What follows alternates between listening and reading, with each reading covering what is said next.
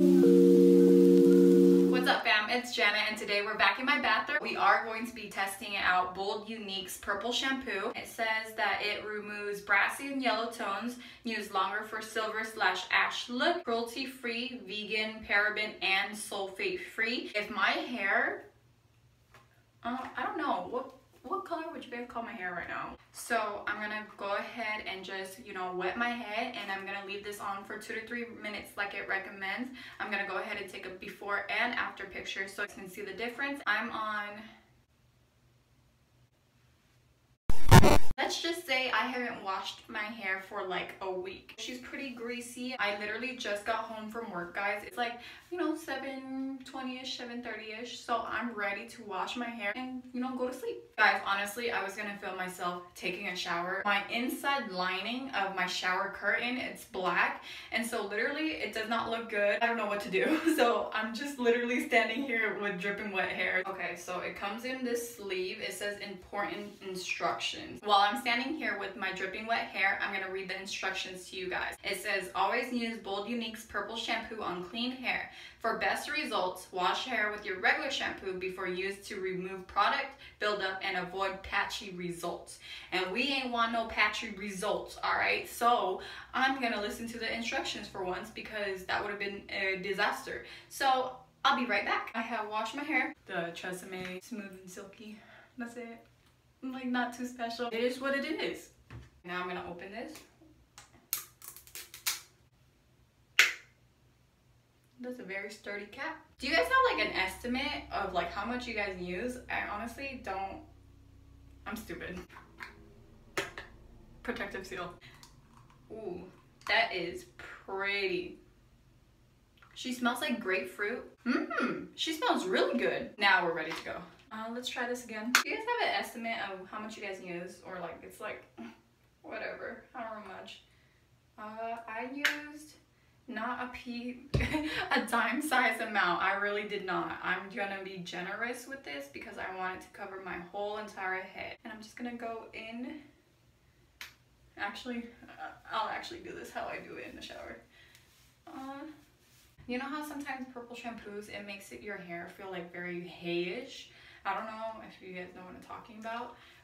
For my blondies out there, I'm gonna actually put this on like my roots because those are the most brassy, those are the most orange. And so I'm gonna like run my hands through my scalp. And that's typically how you should wash your hair. When you shampoo, I got it all on my face. You shampoo from your scalp to the tips of your head, and that's the most healthiest way for you to be able to wash your hair. But with conditioner, it's the opposite way, I heard. So with conditioner, you do from your tips to your scalp. Okay. She looks pretty. I got a pocket full of sunshine. The smell is super nice. Like, it's not overwhelming to the point where like I can't handle it. I'm not a big fragrance person either. I'll show you guys what it looks like wet, and then I'll show you guys a comparison when it's dry. You can really see a difference, and my hair is not even dried all the way yet. So I actually have the Bold Unique Detangler brush. Right now I actually want a middle part, so I'm just gonna split my hair down the middle. Go from the tips of my hair and then go upwards. You never want to start at the top of your hair because you're gonna pull out more hair, even though you shouldn't be brushing your hair after you get out of the shower. I'm gonna show you guys how it is from the back. Wow, she's kind of nice. This is kind of like giving my head a massage too. So I have my blow dryer here. She's ready for the action, and I'm just gonna blow dry my hair real quick so I can show you guys the final results on dry hair. You guys are probably like, oh, why would you split your hair and comb your hair before you blow dry it? What's the point of that? There's no scientific like reason why I do it. I just do it, and then as soon as I finish blow drying it, I just go back in with a comb. I don't know, I just think it's so much easier to go in with a comb again when your hair had already been brushed through, because now it's not as much tinglies, okay? Besides how ratchet my hair looks, this is how it looks from the back. So guys, this is the final product. Here is the back.